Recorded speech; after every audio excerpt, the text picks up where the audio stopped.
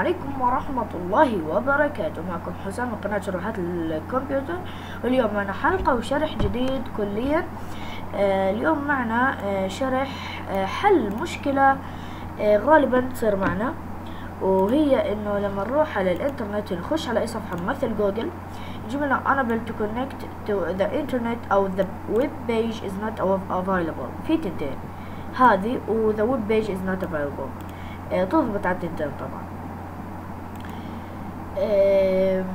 مشكلتها مرات انك اصلا مو شابك او مو ضاغط كبسة الواي فاي، فلما تكبسها يفتح الواي فاي، او بجوز انت مو فاتح واي فاي ناسي تفتح واي فاي.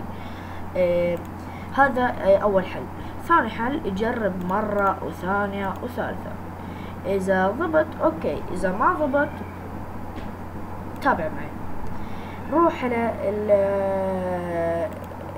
الشبكة نفسها الوايرلس، نروح على الشبكة اللي احنا شابكين منها الانترنت، نعمل تحديث 3 مرات الى 5 مرات الى 7 مرات، عد قد ما تقدر.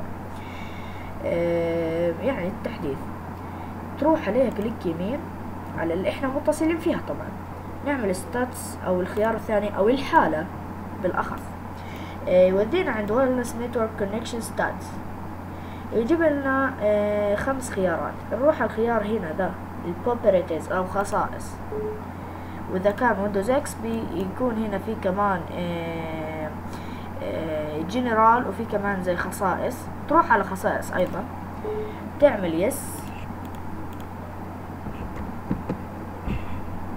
وديك على الوايرلس نتورك كونكشن بروبرتيز. تابع معي دحين.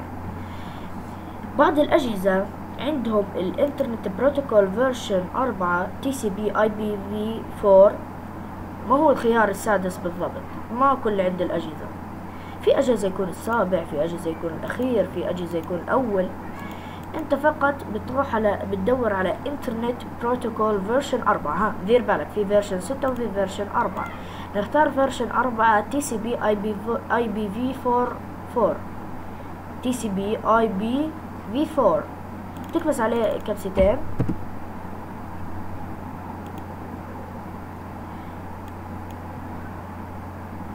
اوكي مو هنا، لا مو هنا، نكبس عليه كبستين.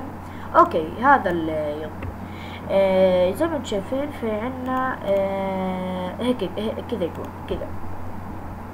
في عنا واحد يكون محطوط use the following IP address و use the following DNS server address. تحطوا كلهم ان automatically، كلهم تحطوهم automatically عشان يجيب لك الاي بي والدي ان اس automatically، وكذا يكون يعني حل المشكلة، وان شاء الله تنحل معك. ده حل فعال 100%. يعني انا واجهت مشاكل، ومن ضمنها انه يكون مكتوب 500 internal proxy server error. يعني واجهت الكثير من المشاكل، وبالاخير يعني حليتها والحمد لله ضبطت. لا تنسونا بدعم اللايك. هذا كان نهاية الشرح. كان معكم حسام من قناة شروحات كمبيوتر.